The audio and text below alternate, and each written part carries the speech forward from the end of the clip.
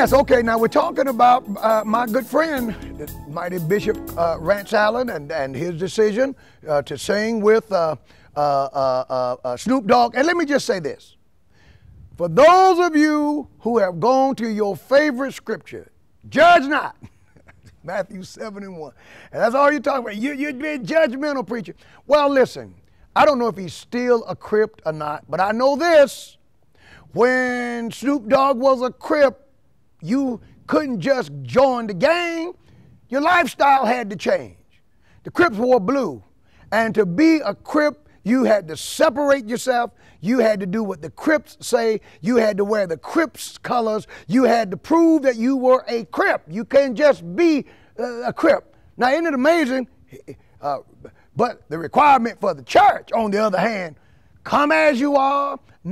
I mean, we have watered this thing down so that it doesn't even mean anything anymore to be a Christian. I mean, I'm going to talk about Tasha Cobb and her singing with Mickey, and it's amazing how the gospel artists are so touched and so moved, and oh my Lord, you're so honored that racy, ungodly, profanity-laced, godless entertainers want you to sing with them when you are holy people, righteous people.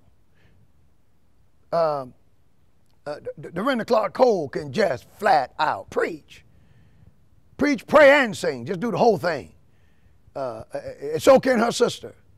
And as far as I know, all of the Clark sisters can. They just got it like that. And their mother, oh my God, she's in heaven now. The late great Maddie Moss Clark changed gospel music. Just class. But back to this story now. I won't read the whole thing, but Bishop Allen thought that someone was playing a joke when they told him Snoop Dogg wanted him to sing with him. And like I said, I hope that you wasn't so enamored by this man. And if you read the article, it talks about all of the things that Bishop Allen brought to gospel music with his style. And let me tell you, you're talking about an innovative style. This guy has a style and a way and a blend of genres like no one else. And I loved every one of them. I mean, I'm a fan. And just think that the man, he's just got it, which again is why I'm so disappointed. You don't need a Snoop Dogg. And I agree with you, Rance. A quote he has here. He says, "My music is always going to honor God. I'm going to give glory to God." And I really haven't heard a song that Bishop Allen has ever sang that did not honor the God of the Bible. But I tell you what, a decision to sing with this man who has not by his lifestyle shown that he has given his heart to Jesus and denounce the former things of dishonesty, as the Bible says, who after singing with you, I don't know when the footage was recorded, but it was seen promoting marijuana, still cussing, still doing that kind of stuff. The decision, sir, to perform with him was not a decision that brings honor and glory to the God of the Bible. I was told by a friend of mine the other day that there are people saying on various radio stations that we're trying to build a bridge between the world and the church. That's not what the Bible says. The Bible doesn't teach that we're to build a bridge. The Bible says, "Come ye out from among them and be separate," saith the Lord. No bridge. No bridge. Tell them to come to us. The Lord said to Jeremiah in chapter 15 of Jeremiah, said, they shall come up to you. You will not go down to them. In fact, Bishop Allen, the Lord tells the prophet Jeremiah, I'm kind of getting, this wasn't part of my prepared text, but let me find it right quick.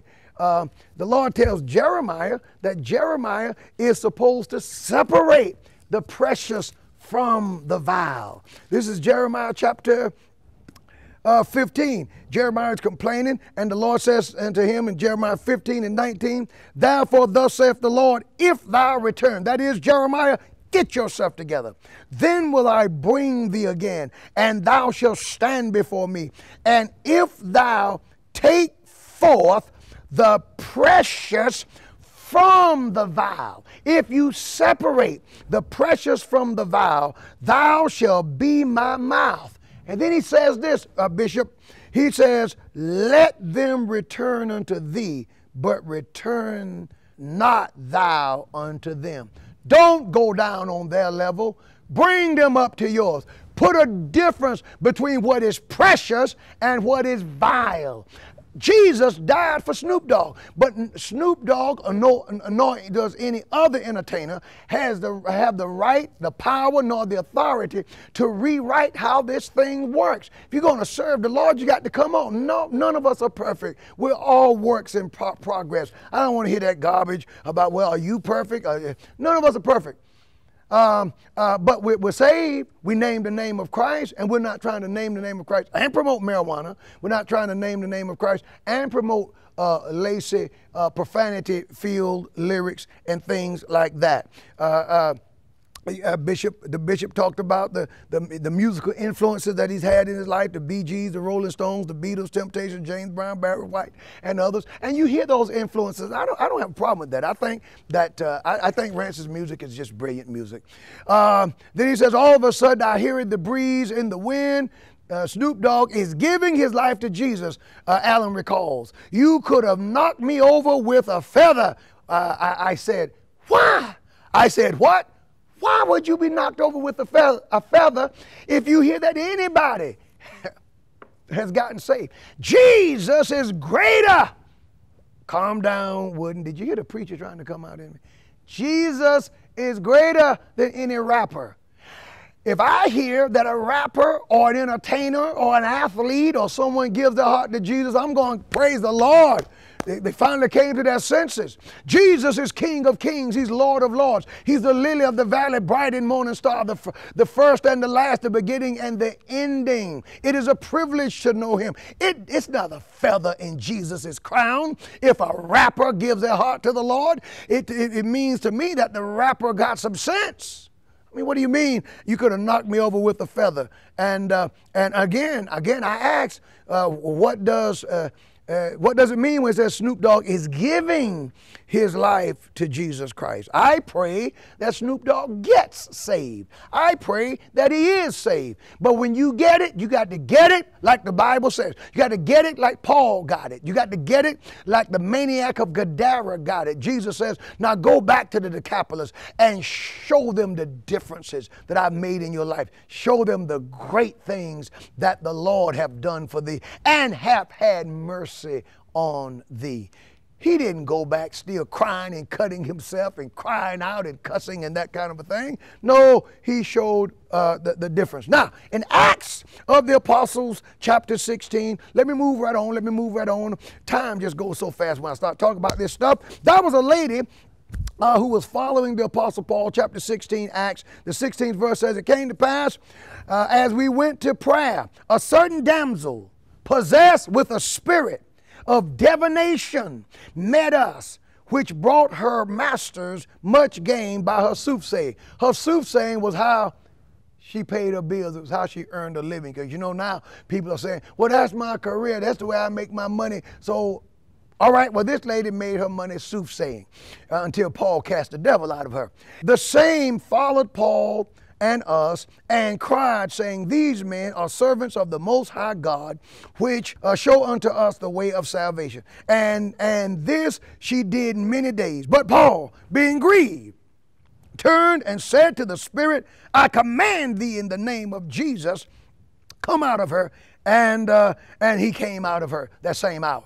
Now, she had to change. The truth is, there was nothing theologically or in any other way wrong with what the girl was saying.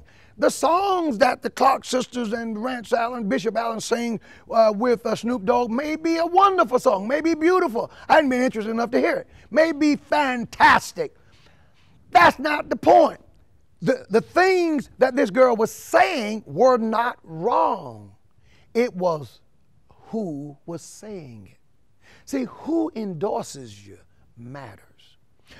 Who promotes the name of Jesus matters. Even when Israel were being brought out of Babylon and when God was setting them free and was telling them to flee, the Lord says in Isaiah 52 verse 11, talking about how Zion is going to escape, says, depart ye, go ye out from thence. Touch no unclean thing. Go ye out of the midst of her. Leave that place. But on your way out, take the vessels of the Lord with you. But he says this, be ye clean that bear the vessels of the Lord. You just anybody can't take the holy vessels. You got to be clean to go out and bear the vessels of the Lord. Well, Snoop Dogg's got to get clean. He's got to get clean. He's got to get clean. And then when he gets saved and denounce this other stuff, now we got something we can work with. Hey, I'd invite him and have him to come to the upper room and do his thing. And we would enjoy him, and we can afford you. We would pay you to do your thing. But you got to be on the Lord's side all the way. You're not going to be here, and then the next time we see you, smoking that stuff, man. You can't do that. Come on. And those of you who would try to disagree with this, shame on you. You know I'm right. Don't let fame cloud your theology. Don't let fame cloud your doctrine. You know good and well that when the Lord saves you, when you get saved, you come out. You know that. You've been saying it for years yourself until of late. I guess it's because, well, this is my friend, and I stand by my friend, and well, I'm just a friend, and whatever, if it's my friend, I'm going to stand by my friend no matter what. I don't want you to be my friend. A good friend, the Bible teaches, Proverbs says that a wound of a friend can be trusted. I want a friend who would tell me, Wooden, you're wrong there, buddy. Don't do that. It's not good. It's not good. It's not good for you. It's not good for the body of Christ. It's not good for your family. Is it good for the body of Christ, for young men and young ladies who've just gotten saved, and we're trying to get them off of Snoop Dogg's music, we're trying to get them off of Nicki Minaj's music, we're trying to separate them from Jay-Z? Is it good for these people now to see legends singing with these people? That I'm told, I don't know, that Snoop Dogg at the time of this airing, his album is, I think it's Snoop Dogg and Friends, I don't know what the name of it is #1. Okay, well, Snoop Dogg's audience has always been bigger than a gospel audience anyway. And I'm sure his fans have bought his music. Stands the reason that he would, stands the reason. And you know, in most churches today, let's be honest, most churches don't even preach doctrine anymore. Most churches today, the popular pastors, they teach on relationships. And they talk about being transparent. And the guy gets up and talk about what him and his wife did the other day. And there's no Bible. And if they do read the Bible, it's a little, they give it lip service. And put the Bible down, and you walk across with no Bible in your hand. Many churches, the podium, they don't have room for you to even place your Bible on the podium anymore. So we don't know the doctrine. We don't know what we believe. So many of you who have problems with what I'm saying, I understand, because you don't actually know what the Bible says. You're not even encouraged to read your Bibles. You may be encouraged to read portions of it, but you don't read your Bible. You're encouraged to read Deuteronomy, where it says, blessed in the city, blessed in the field, bless your going, bless your coming. You know, those kinds of things. You're not encouraged to study in context.